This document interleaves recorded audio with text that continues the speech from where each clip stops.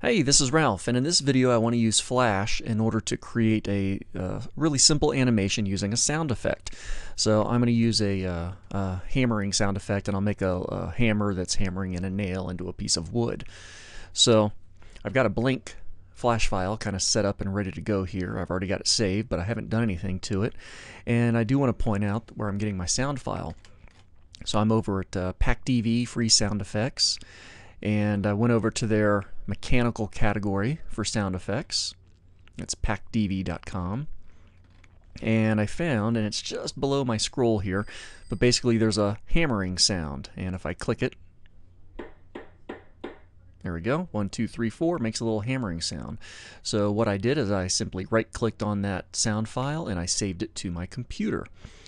And my sound file, let me zoom out here, is right over here. So I've already got my file saved to my desktop, and I've also got the my Flash file saved over here to my desktop too.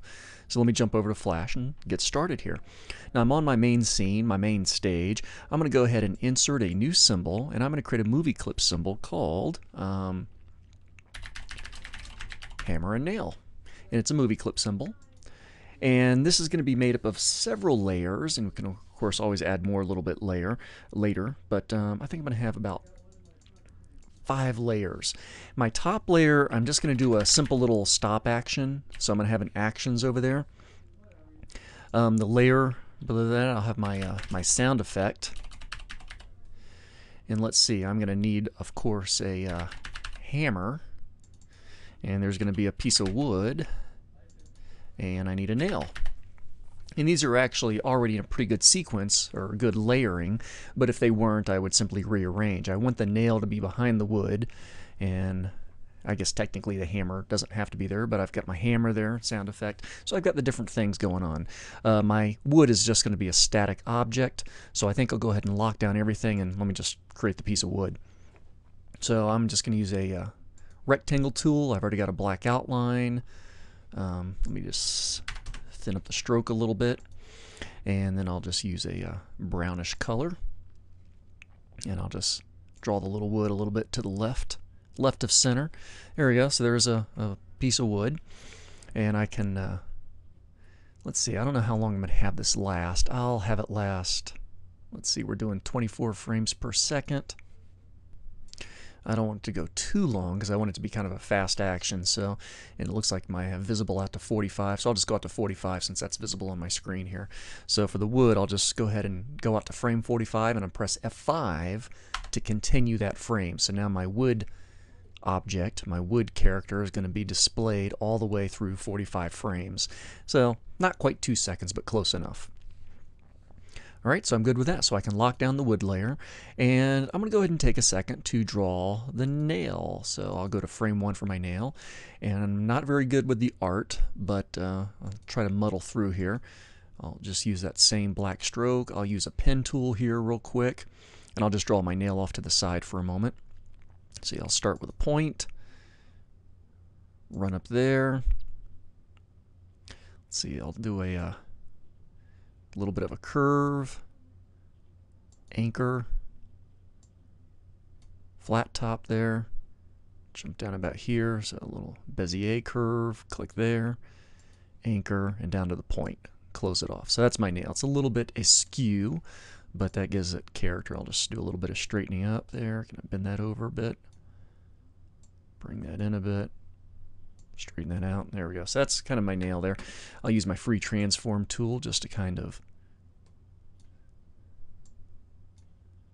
there we go, a little bit straighter, but good enough. I'll use my fill over here, and I'll make a gray nail. Oops. There we go. Takes care of that. And I'm going to start off by positioning this nail just above the wood, right there. Okay, so in the beginning of my animation, the nail is going to be just above the wood. Or I'll just tap it in just a little bit. Oops, I didn't get my stroke in there. Let me select that. Just sink it in just a little bit, so maybe you just pressed it in a little. Alright, so that takes care of the nail. Now the nail is going to be getting pressed into the wood throughout this animation, but I think I'm going to use a frame by frame for that. I'll use a motion tween for the hammer, and then I'll use a frame by frame for the nail actually getting pressed into the wood. So I'm pretty good with this one. And for the nail, I could go ahead and have that. I'll just jump out to frame 45 and I'll press F5 to continue. So that's taking care of that for now. I'll be coming back to the nail though pretty soon. So now, here we go. Put my art skills to the test. I have to draw a hammer now. So let me just give I'll work off to the side. It's the only layer I have unlocked. And I'm going to draw a hammer. Let's see, I'll use my pen tool again. And I'll start here, click, click, click with the pen tool. I'll jump over here. I'm using the Bezier to kind of make the claw part. Anchor, click. There we go. Got the top part there. Anchor, click, click, and close it off. There we go. And then I'll just use my selection tool and see if I can't clean this up just a bit. I don't want to bend that in. I want to use my control key. Let's see here. There we go. So I'm just holding down my control key while I press these in. I'll just kind of angle those in like that. Drop that in. Lower the curve. I have no idea really what I'm doing here. It's not like I'm a hammer expert, but I think that's good enough for government work. So I'm going to draw a line here. We'll just make the little grip for the handle or for the hammer. I think that's good enough. Use my fill bucket. Use a brown for the lower part there. And I don't know, a very light gray for the top part. Good enough.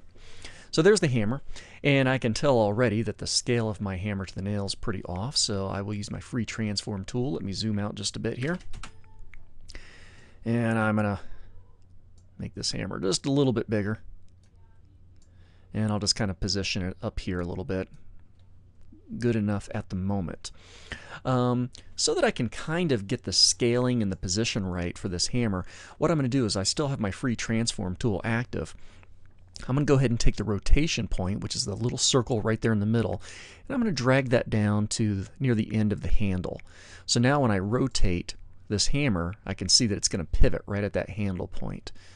And now that I can see that, I'm going to put my hammer down at a horizontal angle, and then I can position it so it's getting roughly where I want it to be. So now if I rotate this hammer up, there we go, I can see it up here like this, and I'll know now when I rotate it down, it'll kind of go through the hammer, and I can see it's going to be kind of at a bad point because ultimately I want to hammer this all the way into the wood. Now if you're being really fancy, you could be drawing a stick figure and the hammer could actually be getting a little bit lower at the time, so I might have to take care of that too. But I think it's pretty good for now. So we'll just kind of move the hammer a little bit as it's striking the nail. Okay, but otherwise I'm pretty happy with that. So I got a hammer, got a nail, got a piece of wood. Now the hammer, I'm going to do a motion tween on this one. So I'm going to go ahead and right click on my frame 1 and create a motion tween. I'll drag this out to frame 45. And I'm going to kind of hold off on there for a second. Go ahead and lock that down. Let me go to my sound effect. Now for my sound effect, I want to get that sound effect into my library, and you really can't see my library right now, but it is off over here to the side. I've got my hammer and nail, and there's my the graphic hammer, which was created. This symbol 1 for my hammer was created when I did the motion tween. So things are going pretty normal there, but I want to import my sound. So a couple ways I could do this quite easily. I could, check this out, I can just kind of, if I can see my sound file there, I can just drag it right on here, and that's going to import it. So let me give it a quick second. Oops, already did it. And if I scroll back, now my my MP3 of my hammer sound is now available on my in my library, and I can play it here. There we go. So I can see it's got those 4 hammer strikes. And then I'll go to frame 1, which is a keyframe for my sound effect, and all I have to do is take my sound file and just drag it anywhere on my working area or stage and do that. And what's happened, it's hard to tell, but there's now a sound wavelength here. If I go out to frame 45 and press F5 for continuation, you'll see my little wavelength. And I can also do this. I can right click on my sound effect layer, go to properties, and I'll change the layer height to like 200%. So my sound effect layer is now taller than my other layers, and I can see those sound wavelengths.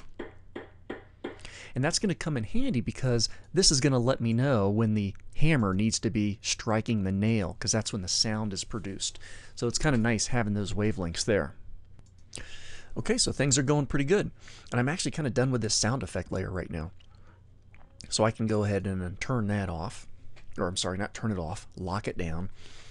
And now I want to work on getting the hammer strikes. And this is going to be pretty easy because I know exactly when the hammer needs to be doing the down motion, when it's going to hit the apex of the down motion is right when it's making that sound. So I'll just click on the frames right, not right at the very beginning, but close enough. I'm just kind of eyeballing it here. And I can use my less than or greater than signs. Oops, there we go. And I can jump frame by frame. There it is, just using those directionals. So I say, no, that's too soon. But I'll say right there. And that's when my hammer needs to be at a downward point. So I'll make sure my free transform tool is on. And check this out. I'll just simply lower this hammer. Actually, I think I've got a little screw up here. Let me Control Z real quick. Let's see. So there's my hammer at the beginning. Oh, I got to return my focal point. I think that's pretty good. So let's try this again. Let me just click on this frame. And I need to move my rotation point there again. I'm going to rotate this hammer down. And I'm just going to go just beneath the nail head. That's perfectly fine. Just beneath the nail head for that first hammer stroke. Now halfway in between the first sound and the second sound, I'm going to raise this hammer up. And then at the next sound, let's see, right about there I guess, I want this hammer to come down again. I'm actually going to lower the entire hammer, and I'm just going to use the down arrow on my keyboard a little bit. And then I'll also rotate a bit more, so there's the hammer down a little bit further. In between the two hammer strike sounds, I'll raise the hammer up, and then at the next hammer strike, see if we can get it right there, I'll lower the hammer. I'm just pressing my down arrow key again, and then I'll put the hammer strike right about there. In between the sounds, rotate the hammer up, and at the last hammer strike, lower the hammer just a little bit more. And then this time the hammer head is going to hit all the way down to the wood, because that's going to be the final strike there. And then after that sound, I will simply just rotate the hammer up. Okay, so that we can finally see the finished work. So that'll take care of the hammer strikes. And if I press my enter key here, let's try this again. There we go. So that's, want to get those hammer strikes. Now I'm going to lock that down and go to the nail layer. Okay.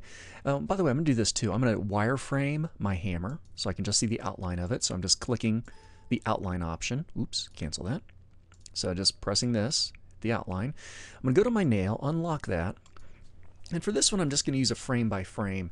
And I'm just going to kind of click at different points right where I'm getting close here. So I'm going to go frame advance, and let me use my greater than sign here. And I see at this point my nail needs to be a little bit lower. So what I'm going to do is I'm just going to press F6 to make a keyframe. Oops, I was at the wrong spot actually. It's okay that I have a keyframe there though. I'll go to the next frame.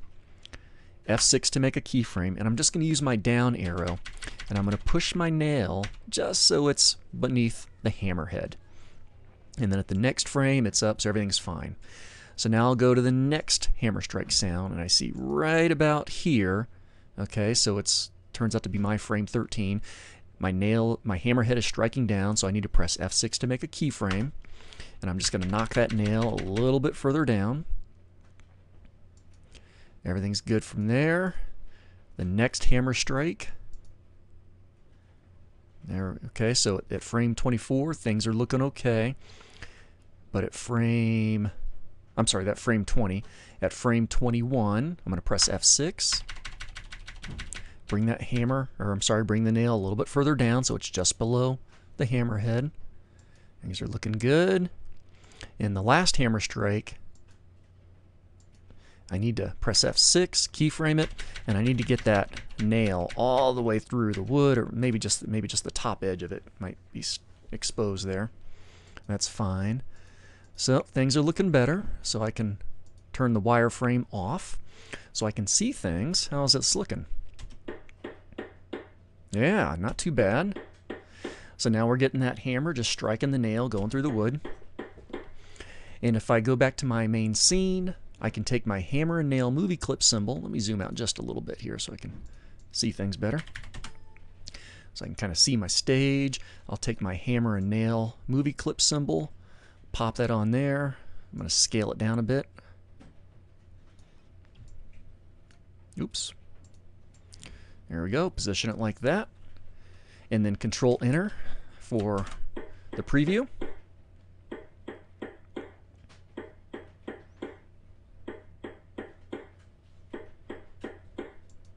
And there's a hammer striking the nail. The only thing I didn't do, and I guess it's really not necessary, so I'm probably not going to take care of it, but I was thinking about doing an action up here where I just did a stop action at the very end, so that would keep it from looping. So basically all I was going to do was go to that actions layer, frame 45.